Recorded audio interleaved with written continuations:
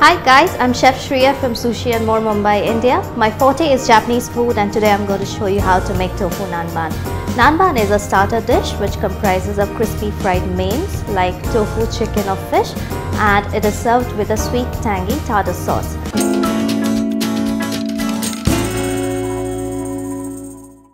So in order to know more, let's get on to the ingredients first. Firstly, I'm using half a block of tofu, which is about 100 to 150 grams. This is silken tofu, which has been drained to make it slightly firm. You can also use a semi-firm variety of tofu if you're not confident with silken tofu. Next, I'm going to use tempura flour. This is about 2 to 3 tablespoons of tempura flour. Next, I'm using Japanese style sweet and sour sauce. In order to know how to make the Japanese style sweet and sour sauce, you need to click onto the link alongside. In order for the Japanese style starter sauce which goes on top, I'm using about 2 to 3 tablespoons of Japanese mayo. You can use a veg mayo as well. This is about 1 tablespoon of chopped white onion.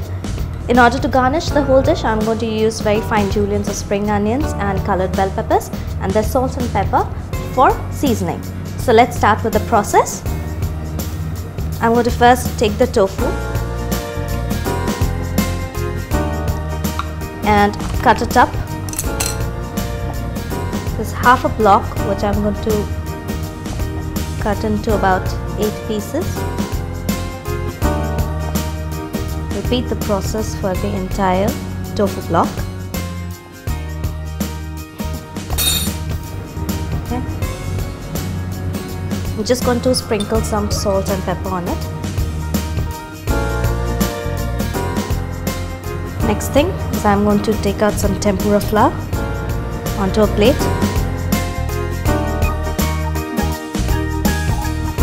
I'm going to dust the tofu in the tempura flour and put it in oil for frying.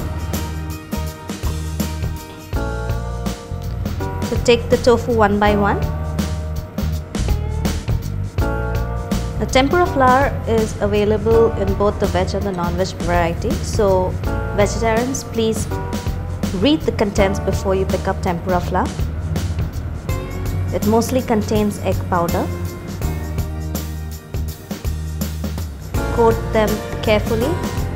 It might get a little difficult to handle silken tofu. So what I do is either I pop it inside the microwave for about 30 to 40 seconds, or I put it in between 2 chopping boards, keep it on at an angle with some weight on top so that whatever excess moisture is there, it flows out. I think my oil is hot enough. I'm going to gently lower the tofu in the oil.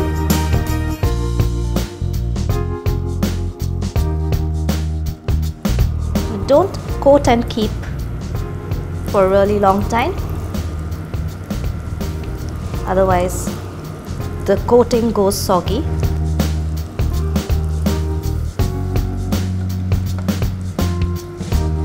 So the tofu has started getting a slight color now, and it's crisp to touch. You can also use chicken.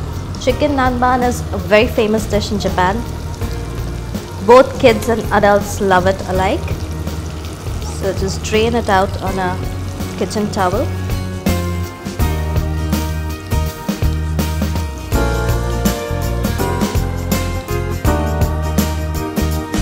I'll take a tray for plating up directly. I'm going to soak these pieces of tofu in the Japanese sweet and sour sauce.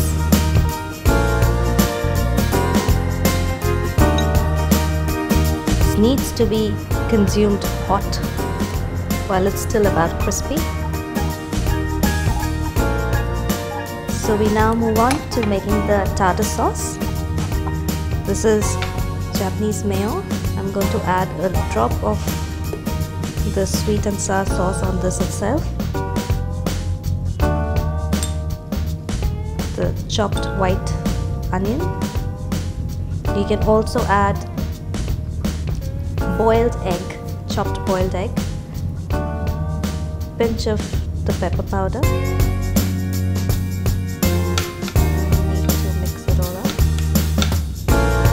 With the egg, it has more creaminess and it has a different texture as well. But because I'm using tofu, I'm not adding the egg.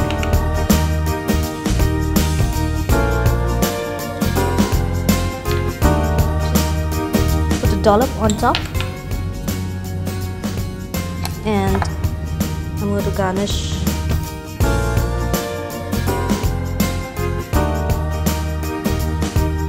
with the spring onions and the colored bell peppers. Dry it on a kitchen towel first, and then place it carefully on the tartare sauce. So guys, this was tofu nanban for you. If you like this recipe, do subscribe to India Food Network. For any queries, comments, or if you have any suggestions, or if you want me to make any recipe in particular, do write in. I'll be most happy to assist. Domo arigatou gozaimasu.